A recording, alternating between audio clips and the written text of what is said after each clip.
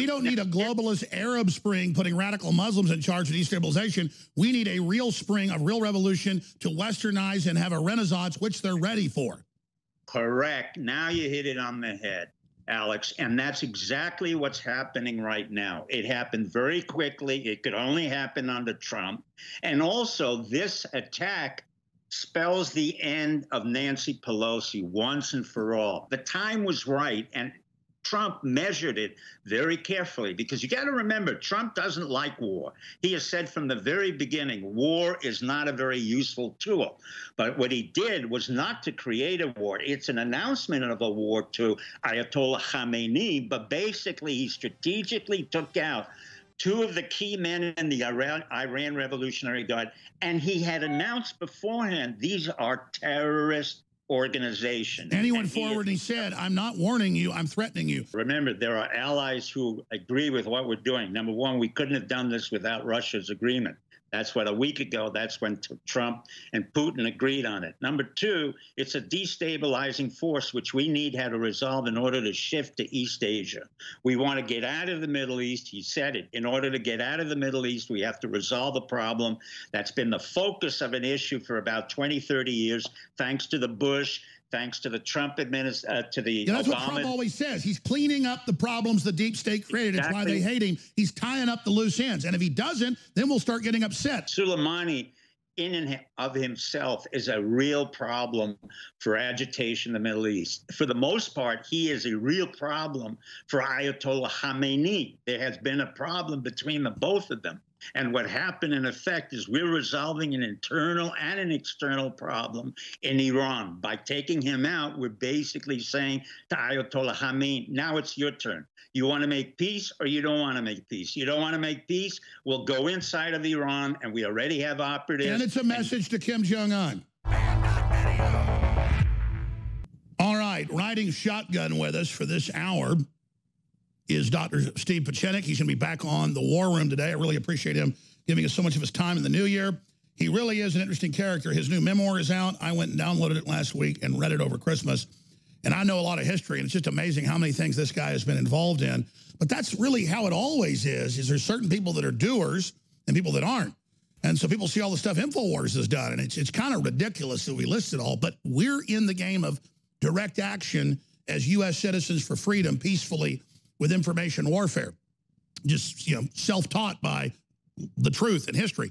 And Dr. Pieczenik's worked, all over the place and with different agencies and regime change and you name it. And he was involved in a lot of missions that were successful. The only Camp David Accord, he ran that. He's on record as the psychologist that got that done, the only peace deal that ever worked. And he was also involved in missions that didn't go well. The Delta Force that he helped found, and the whole first mission was Jimmy Carter and all the weird triple crosses going on there. So I can't think of anybody better to come on. And I didn't pre-interview him. This morning I said, hey, can you try to call and get him on? I didn't even go to stevepieczenik.com because I probably visit every few days, but I didn't even want to know. I just said, I want to get him on. I'll say what I think. I'll have callers. And then I love the randomness and the realness of getting him on and then seeing through his lens what he thinks is happening. Is the sleeper cell threat real? Why do you think Trump did this? Was it the right thing to do? Well, what's going to come out of it? How are the neocons going to respond? What does this do to the back channel? We know that Obama and Hillary and Kerry are still having. Have they been doing things with Iran to embarrass Trump and the Pentagon? So those are all my questions. And then we have all these great callers. They're going to bring up their own points on this, and we'll get Steve Pieczenik's take on that. But when we go to your callers, now that we got a guest on, I know you understand this, just quick question or comment, and we'll get Pieczenik's take on that as well. His website is, of course, stevepieczenik.com. And we also have Owen's going to be popping in just with a few comments. We're going to have Syrian Girl popping in as well. I'm going to host Ian to the 4th hour. So thanks for joining us. Wow, 2020 is already off to a roaring start. Give us your prime approximation as a leading, I think, long-term expert on this. Well, as much as I've criticized the issues of going to war, and particularly 9/11, a lot of the problems that arose as a result of the Iran hostage siege, 9/11, really has come to fruition right now. I am for the assassination of Soleimani. I would have done it a little bit more elegantly. I would have done it quietly. I would have had more evidence. The reason for this is far more complicated than anybody has realized in the news. Number one, for several weeks, my own people have been telling me that contrary to what the New York Times reported and the media reported, the riots in Iraq was not against the American embassy. It was against the Iranian leadership in Iraq that was totally corrupt. Now, you have to understand, I don't mean you, I mean in general, the American public has to understand that from the very beginning in '79, when I was involved, to say to Jimmy Carter personally, do not put in our embassy personnel in Iran or anywhere else and let, you know, the events transpire without our intervention. We have had nothing but Iranian corruption underneath a Muslim leadership. Now, I say this with the ability to say, look, I've been in Iran. I was at Khomeini's house.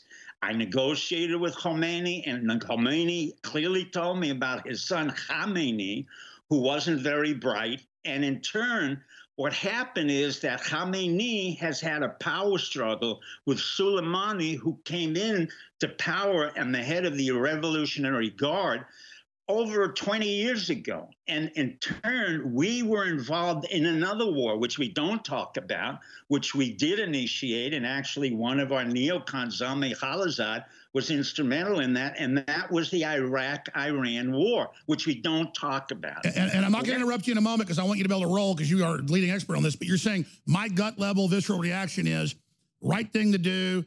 Lets the deep state know they're not going to play double deals with Iran against the U.S. is a message to North Korea on so many fronts. Trump made the right move. Absolutely. But more importantly, it's a message to the children and the young people in Iran that we're with them. And in fact, that we're not only with them, but we will help them to dispose of the leader, Ayatollah Khamenei. The amount of corruption that has been there has been so serious. I didn't go on the air a couple of weeks ago, but I had one of my videos where I said clearly thousands of young men and women in Iran were killed by the IRG under the order of Soleimani and directly the order of Ayatollah Khamenei. He couldn't care less. Now, the most interesting element of this is when I was in Iran 10, 15 years ago, I went to Qum. Qum is the headquarters of the Iranian Persian Muslim belief. I have a great respect for the Iranians because they're Persian. And ironically, we Jews pray to Cyrus and Darius the Great. I mean, Bibi doesn't tell you that. Soleimani was a Jew, but we have a lot of respect for the Persians.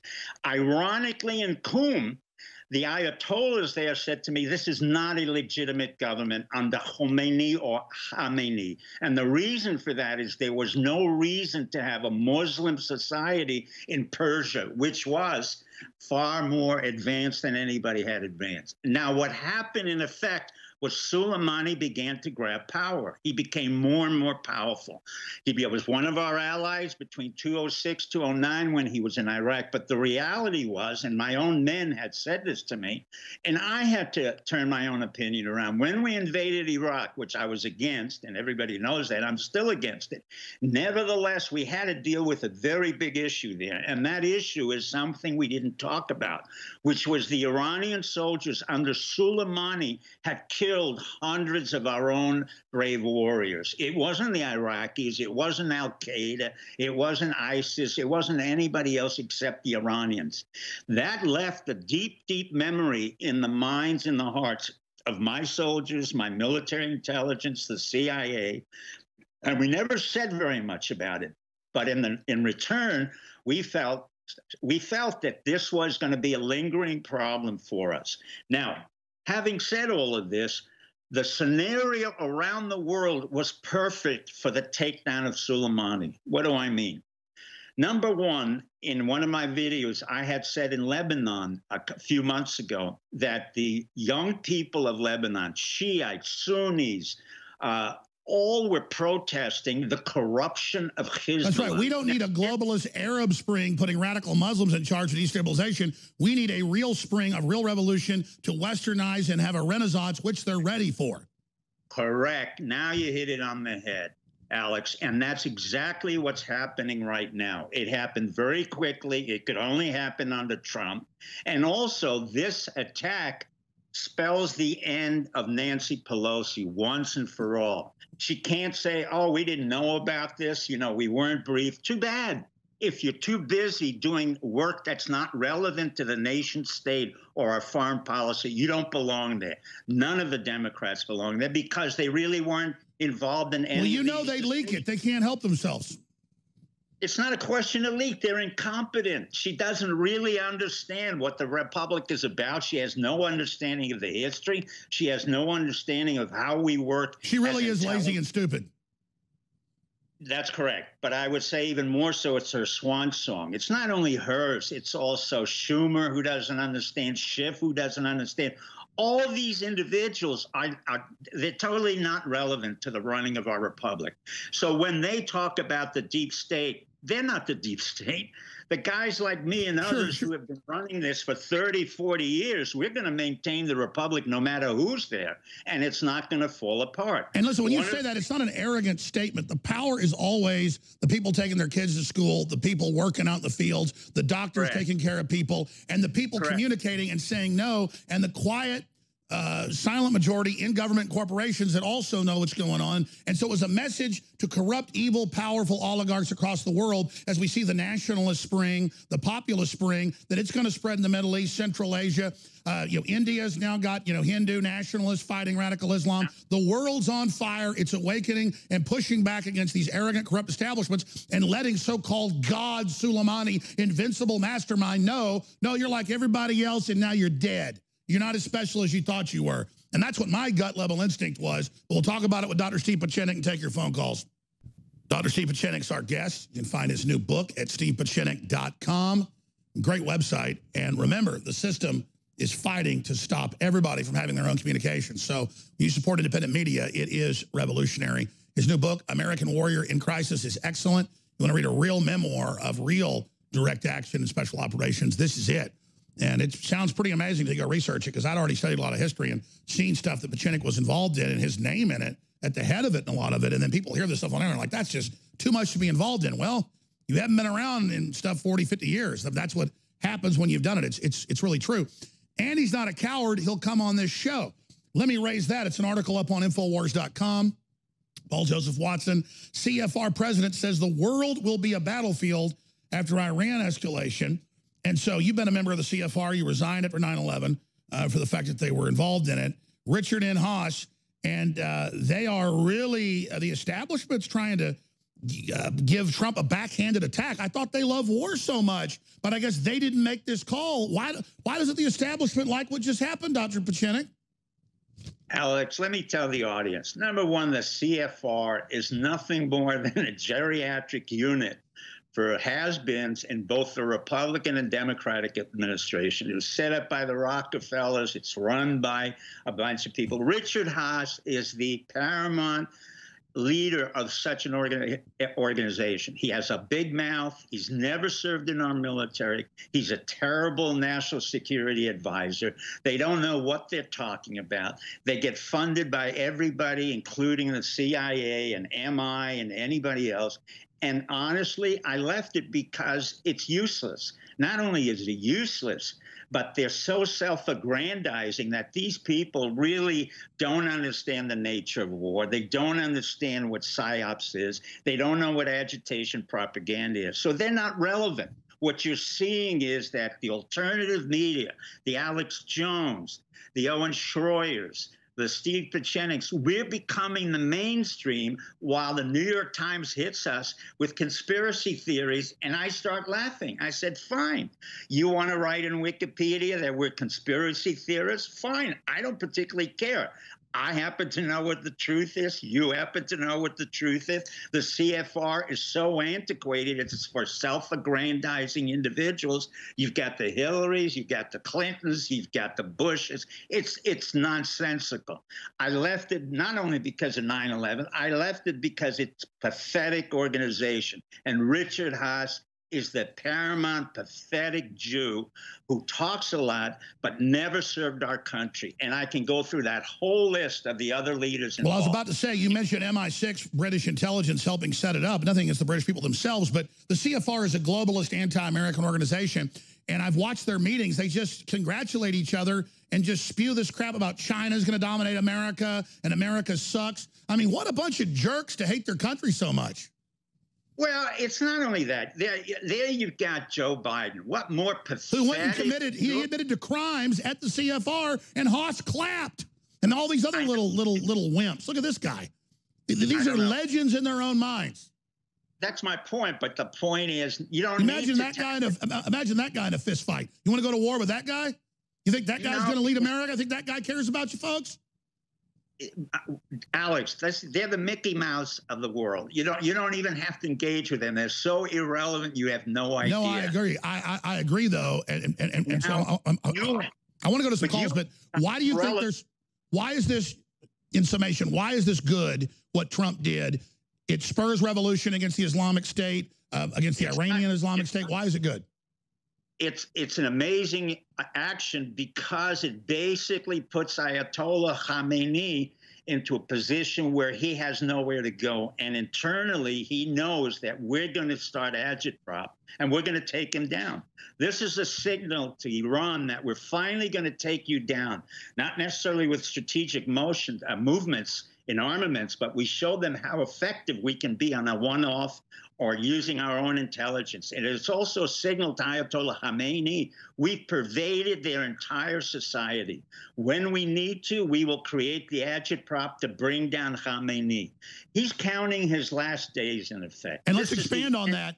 He thought because of his back channels to Obama and others that Trump would already be gone by now. He shot his mouth off saying, you can do nothing. You can't do anything to Trump. Now he looks like a complete fool to the whole world. Well, he is a fool. I mean, even his own father. I told you, I went to his house and I negotiated with his father, who was very bright. I don't agree with him, but he said, my own son is not very bright, and you're going to have to deal with him. And the truth is, he wasn't very bright. So he had to depend on a Soleimani who came out of the Iran-Iraq war, and he was ruthless. In turn, what's happening is the corruption that came into the system, including the Iran Revolutionary Guard, was so offensive to the young people. And these young people in Iran, they're exceedingly bright. I got to tell you, I went to the University of Tehran. These are incredibly bright students who speak English. They appreciate America. They do not like the mullah. They do not like to be repressed by an antiquated religion, which hasn't been, modernized in hundreds of years. And in turn, what will happen is Trump has said, you know what, Obama, you know what, John Kerry, you failed. The CIA failed on the Brennan. And what I'm doing is to eliminate the $180 billion you gave in hostage fees to the Iran leaders. And that I'm now making sure that we wiped out that debt. And that was another question I was going to get to. You've said fire a bunch of people at the National Security Council that have worked for Obama and the Bushes and the Clintons. Trump's now doing that. And the word is he's going to fire even more.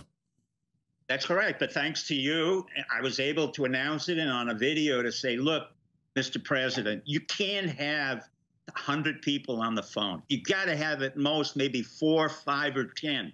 Under Baker, James Baker, we had a very tight ship. And by the way, Doc, you're not just saying these messages get to Trump. We're not just saying that to act powerful. That's why they have congressional hearings saying we can't let InfoWars in the White House. We got to keep Trump from it because he hears this common sense. We were the ones that exposed Fiona Hill being a Soros operative and McMaster. They literally want me dead just because of that, which again shows how powerful is the deep state that a radio show out of Texas saying to the president, hey, this person's a globalist, hurts them. It shows why can't Trump, though, get more people around him to help him navigate? Because I get he's a businessman and knows how to get those things done, but he's got to get those traitors out.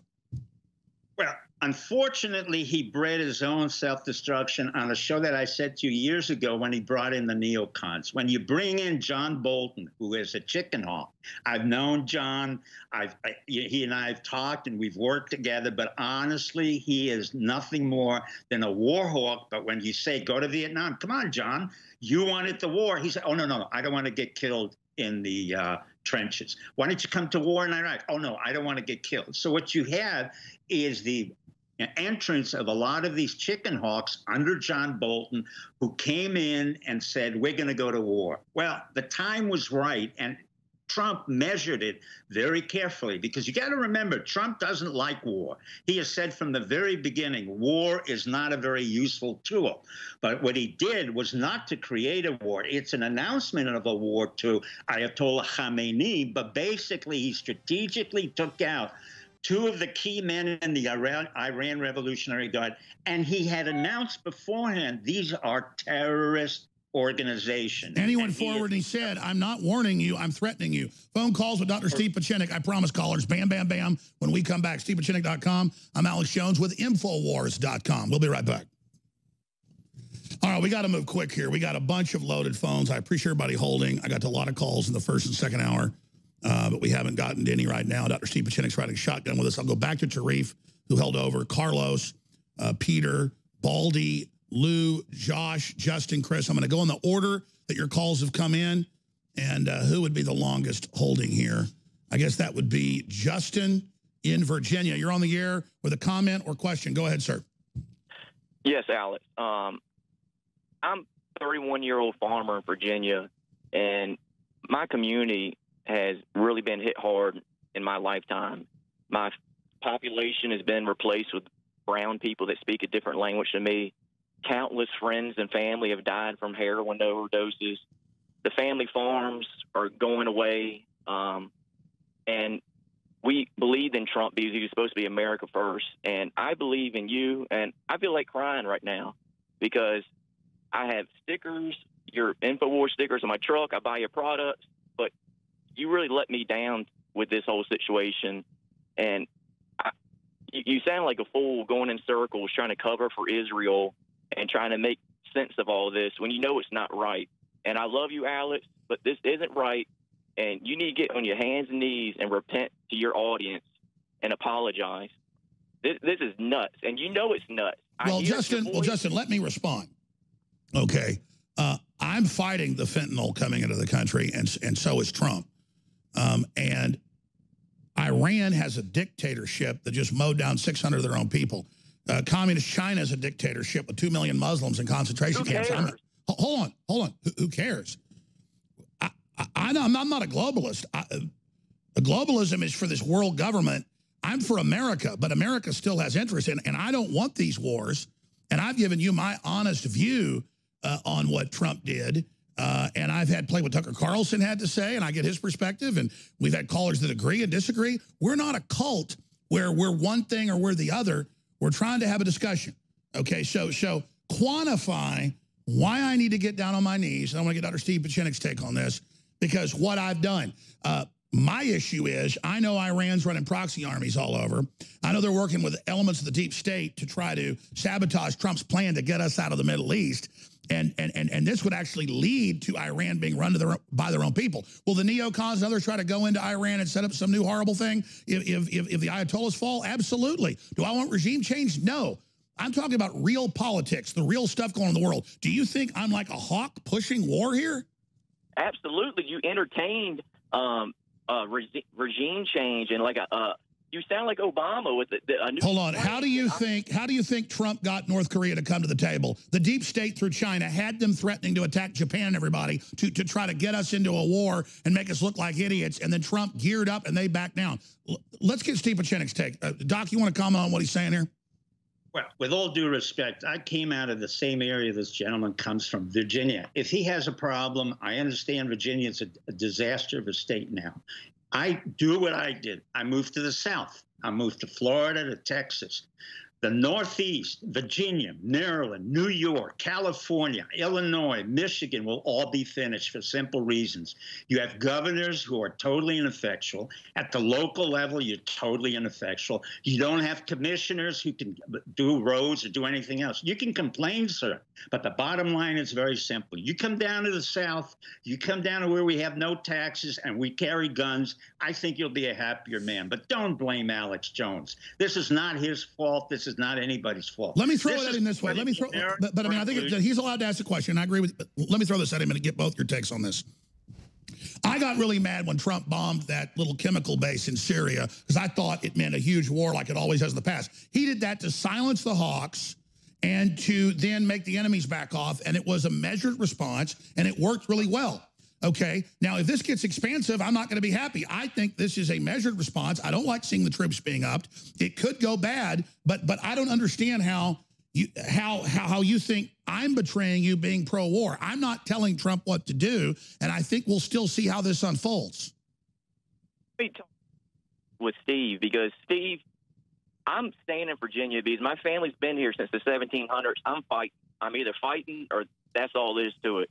But this isn't America first. We got to get out of all this stuff. It is enough, Alex, and you know it is. And well, I think what Pieczenik's saying is if that regime goes down and they get a populist regime in Tehran, that will absolutely stabilize a lot of the Middle East, and you won't have the big Shiite-Sunni conflict, and Saudi Arabia won't have the excuse to be on the warpath. Is that an accurate statement in your view, Dr. Pieczenik?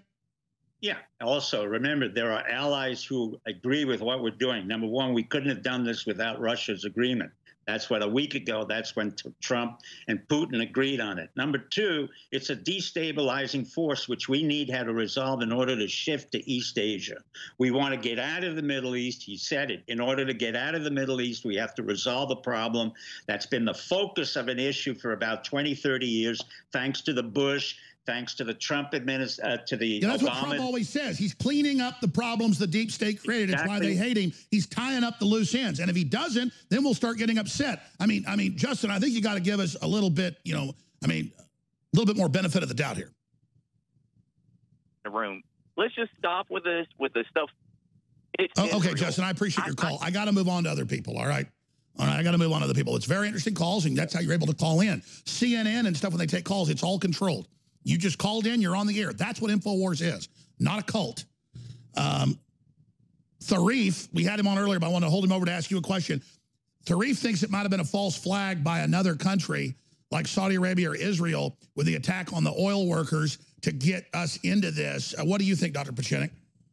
Well, the attack on the oil workers was, I think, it may have well been a false flag, but this had nothing to do with what was going on with Soleimani. Soleimani, in and of himself, is a real problem for agitation in the Middle East. For the most part, he is a real problem for Ayatollah Khamenei. There has been a problem between the both of them.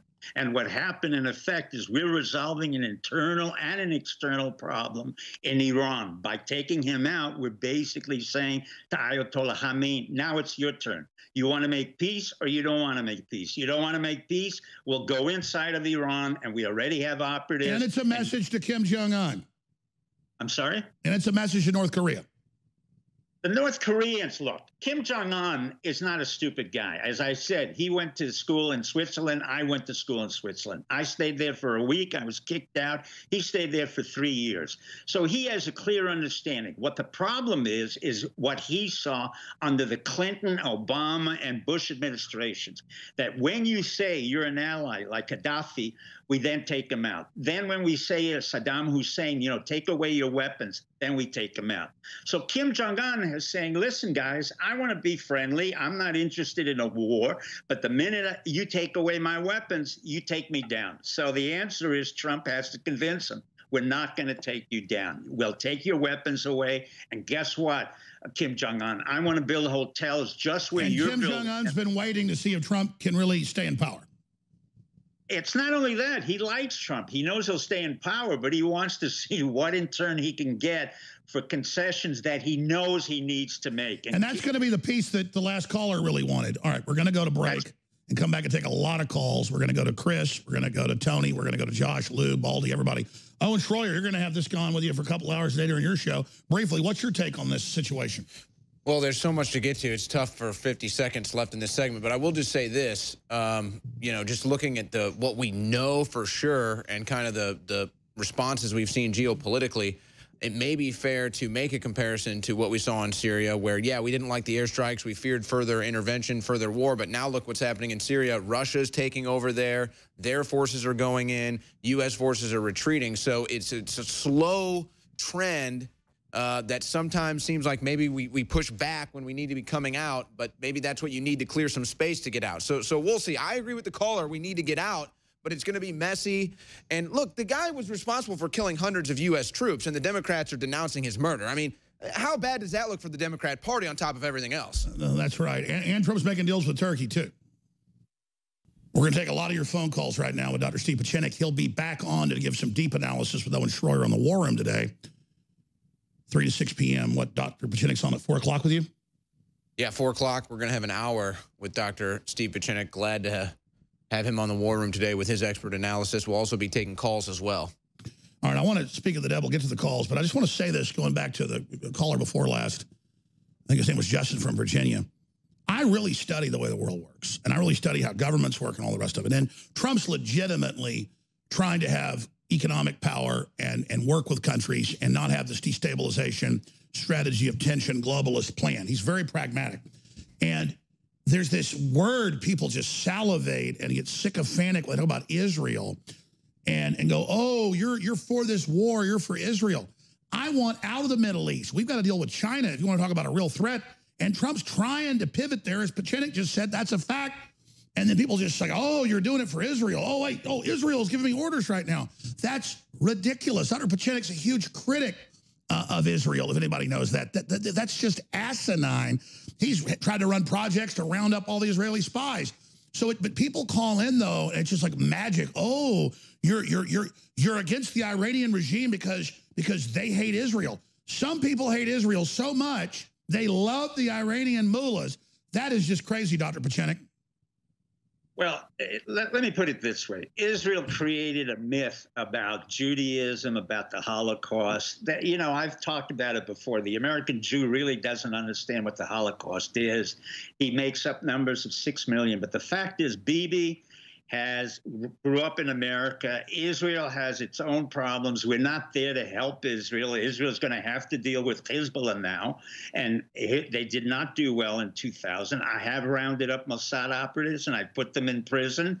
I've also warned Mossad that they could not get involved in 9/11. Afterwards, I put them in prison. And by the way, you really did do that. People think you're just, but let's go back. You really lost family to Hitler. It's on record that you came to the... Yeah, I lost my family, but the point was this. I mean, Hitler's one thing, but the one thing nobody talks about is before Hitler came to power, my mother came out of Russia, said, what about the Soviet Union and Stalin?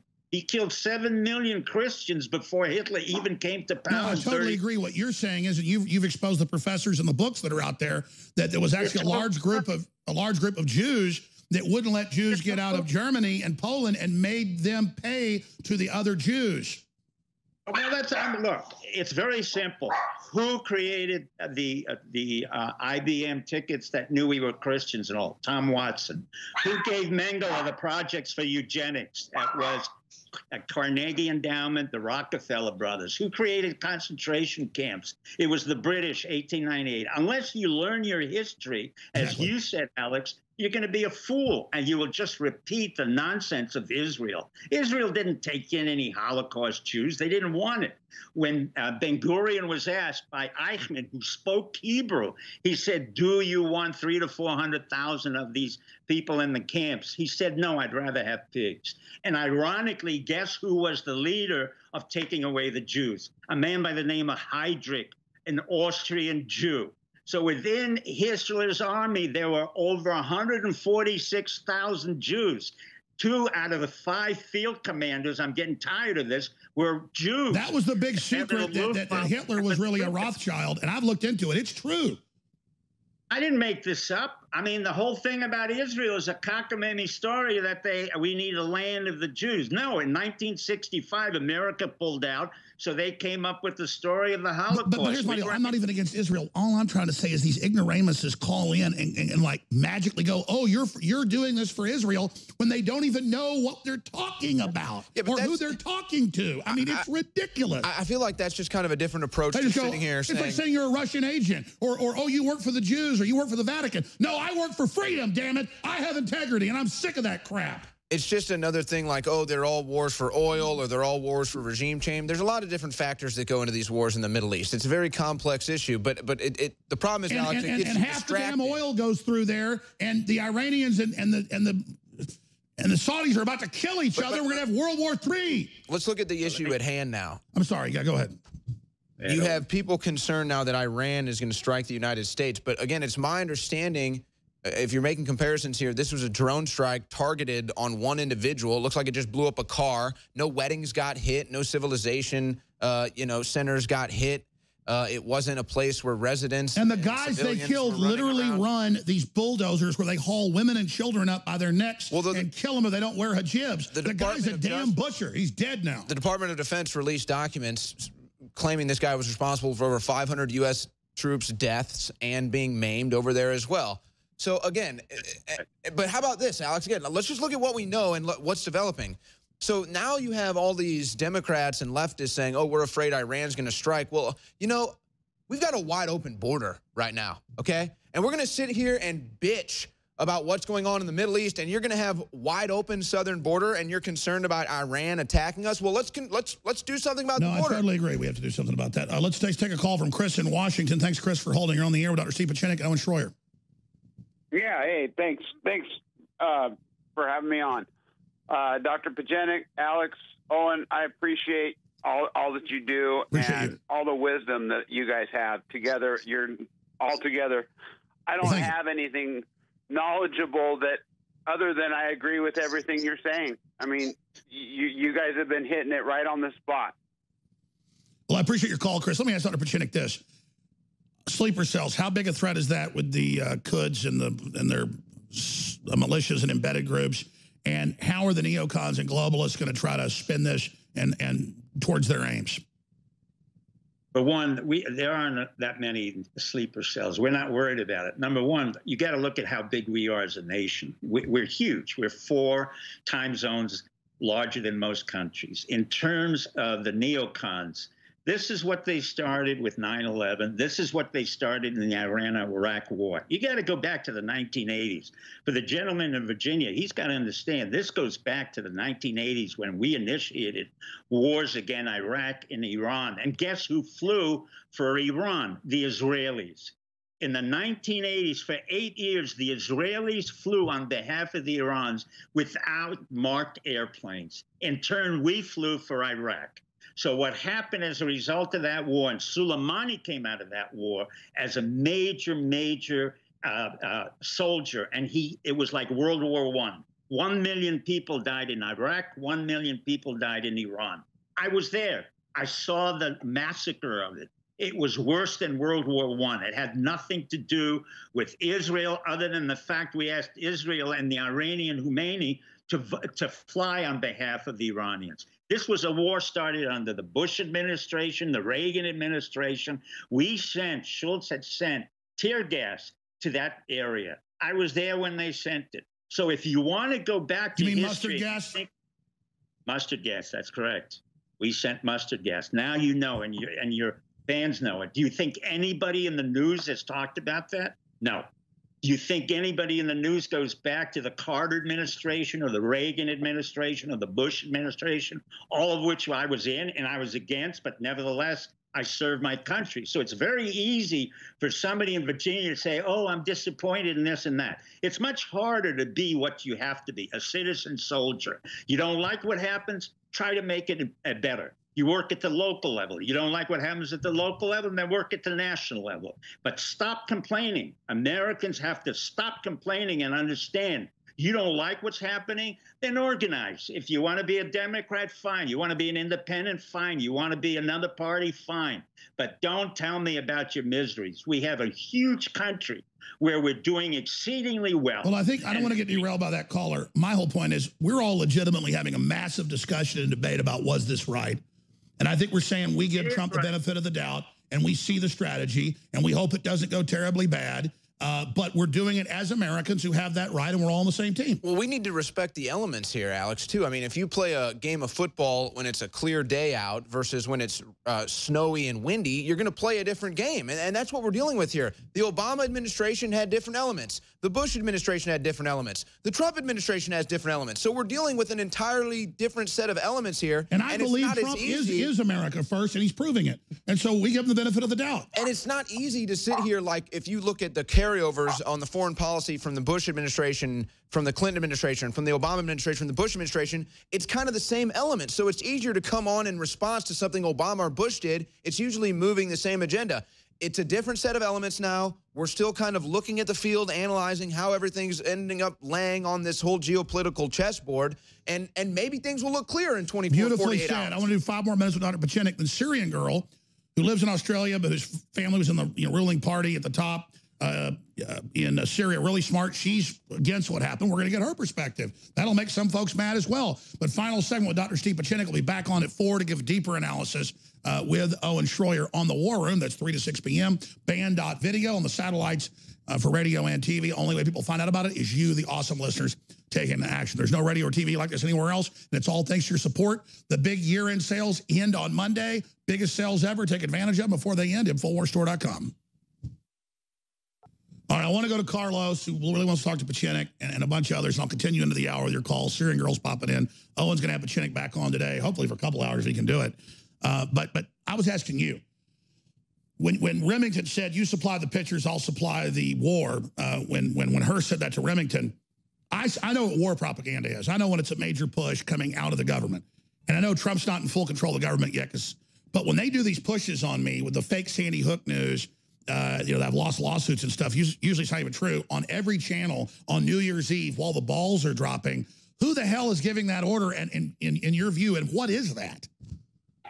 Let me put it this way so that the American public understands. The deep state that we're talking about is not about Clinton or any of that. We have a phenomenon called the Mockingbird phenomenon that was done in the 1950s. What happened was the CIA, as it grew up, came out of the OSS, made a deal with Graham of the Post, with Paley of newspapers, with all the Washington Post, the New York Times, CBS, Paley of CBS. We all agreed in that time in the 50s and later on in the 60s that much of the news that will come out has to be integrated with our intelligence and our propaganda machinery. So when Alex Jones, who comes out of the mainstream or becomes a paradigm shift, eventually becomes encompassed within that discussion. And what do I mean? Most people don't understand the deep state. It's nothing about Hillary or anybody else. Is really a constant Hegelian dialectic. To make it very simple, we go both Democrat and Republican. We create tensions on both sides to maintain the viability of the republic and the vitality.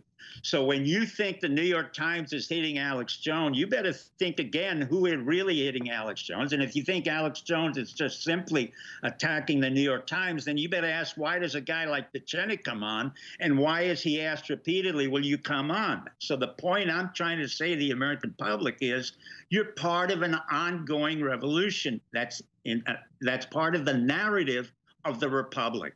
The narrative that's the president. But the average leftists really legitimately hate me and don't even get that they're being invoked to attack by smarter folks that understand out of the clash and the process, it'll help reignite Americana. Not saying I'm not organic and totally legitimate. I'm my real self. You're just saying the archetype is being used in a dialectic conflict. Correct. Now, and you got to understand, I'm putting a Nancy Pelosi against Alex Jones.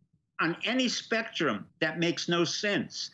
A woman who's literally on a swan song with a man who's constantly been in the forefront of news every day, and by the way, happens to know his history and happens to know the difference between a republic and a democracy, and a Nancy Pelosi who has to go to our own people to find out that we're not a democracy and then comes back with absurd notions. That kind of dialectic is part of this republic. And once again, the republic is not a democracy. We have representatives. So it's just like the founders created separation of powers at every level. It's a real conflict, but it's being set up so that people can make their own decision and see how pathetic the globalists are. And this is a process. That's exactly correct. But you have to remember, and this is what the Democrats do not understand, and the liberals. Hamilton, Madison, all of our great, Jefferson, hated the tyranny of the masses. They came, they saw the revolution in France and what happened to King Louis XVI. And they said, we will not have that in our own revolution. That's why they did not accept the tyranny of democracy. And that's exactly what Pelosi and the Democrats have no idea about what they're talking about. And so before Hegel ever codified it, the founders had already put in a Hegelian dialectic into the country itself, which is the secret to the republic. You are brilliant. You hit it right on the head. You see, you should have been a professor at MIT. No. Hey, Doc, you're awesome. Please come back soon. You will on the show with Owen. StevePieczenik.com. People can find your new book there. Thank you. Grow a beard, Alex. Do I have to grow a beard? No. I don't have any. No. No, Alex is going to shave his head, actually. I'm thinking about shaving mine, but not now that he did it. Hey, thank you, doctor. All right, hey, I'm going to jam these calls in, Owen. Syrian Girl's coming up. Thank you so much, Owen. You're going to be on with Pieczenik in an hour. Yes, that's right. War Room. All right, stay with us.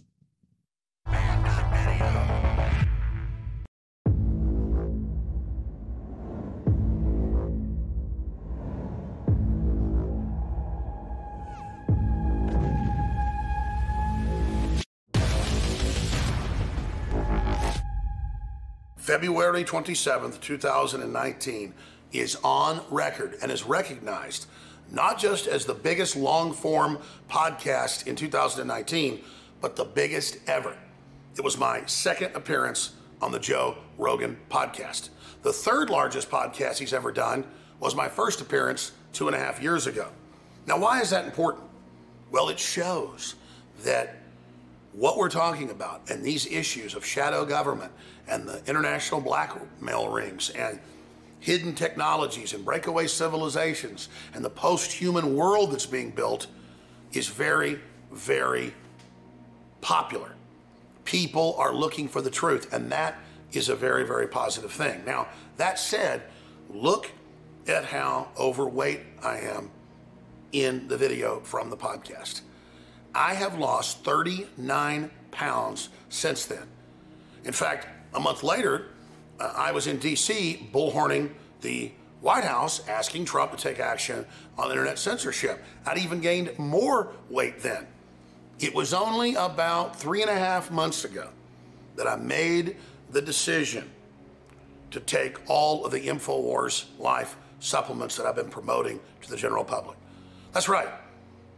I was working out the same amount, same lifestyle, everything, working very hard under a lot of stress.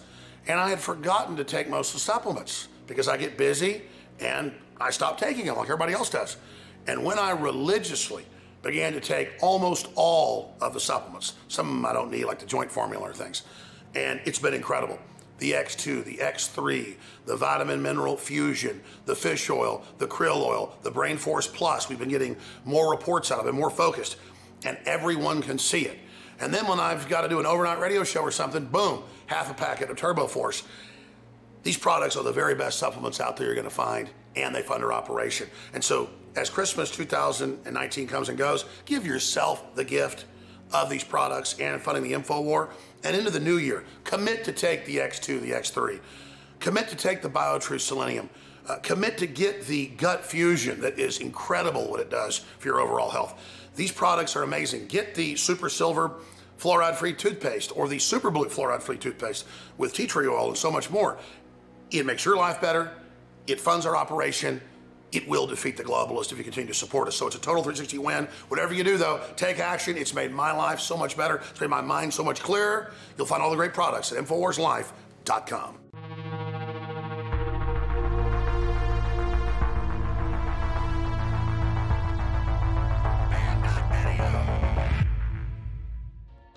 Now it's easier than ever to have band.video on your iPhone. Simply go to band.video with your Safari browser. Then you click the share button at the bottom of the screen. When the menu comes up, you simply click Add to Home Screen. It will then ask you to name the app. I suggest band.video. You will now have band.video app on your home screen, despite the fact that Tim Cook tried to stop it. The globalists think you're lazy, but by taking a little bit of action, you can override them, have the app, and then tell others about it so they can get the app. So it's up to you whether you want to defy big tech and click the share buttons below on your email, on Facebook, on Twitter, on YouTube, however you want. Be sure and share band.video.